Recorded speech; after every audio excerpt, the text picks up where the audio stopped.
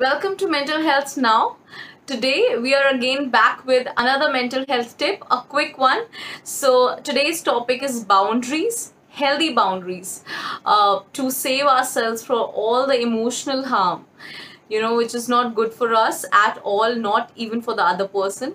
So to make it more smooth, to make it more meaningful, and to make each other lives more easier, this helps. And let's get started. Okay, so the first one and the most important, I feel, from where it all begins, is that observe yourself.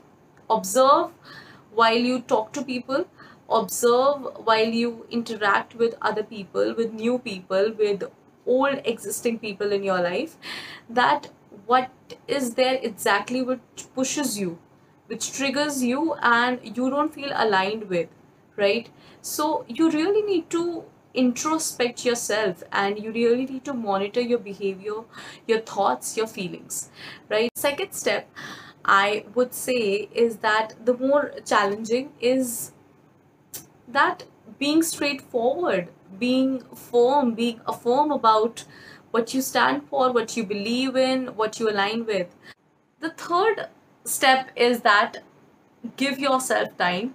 I agree that a lot of a sense of selfishness, a lot of guilt at times comes along with it, but we need to understand that it's something to get away with emotional harm and over dependency on each other. It's basically useful and relevant for your own life, for your own betterment, and even for the another person. So nowhere you're becoming selfish, but you need to understand that you don't need to be rude to set those boundaries. You just need to be affirm, and you just need to be transparent and genuine enough to communicate what you exactly feel, right? And I would say the next thing is that give yourself permission to feel a lot of new emotions, a lot of uncomfortableness, if I may say so.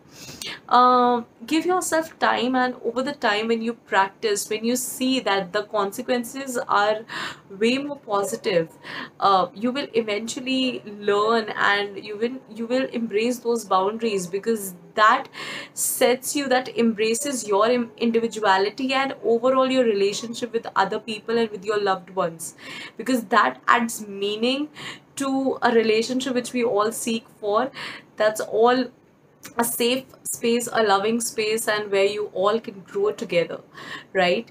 And the last thing is that I would want to say is that support system in anything is very important, right?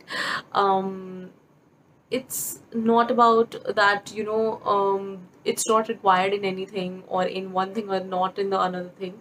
Support systems are important. If you can internally within your family, friends, you can find some support system which embraces you, your new efforts, and works upon your assertiveness and firmness, and appreciates your little things. And I think it would be really good. And if not, then do not hesitate. I always say that do not hesitate being vocal about what you feel and who you are, because that what makes you unique. About you don't need to follow someone or just be walk in that crowd. You don't need to be that, and give yourself little time. Over time you will gradually be there and set there.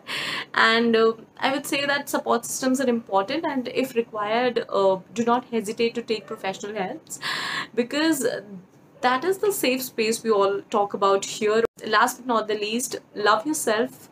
And self-care is important. Self-care is not just going in the spa and taking those luxury. It's not exactly that, but give yourself those moment of silence, and where you feel exactly you feel rejuvenated and you feel yourself. So just those little things which makes a huge difference.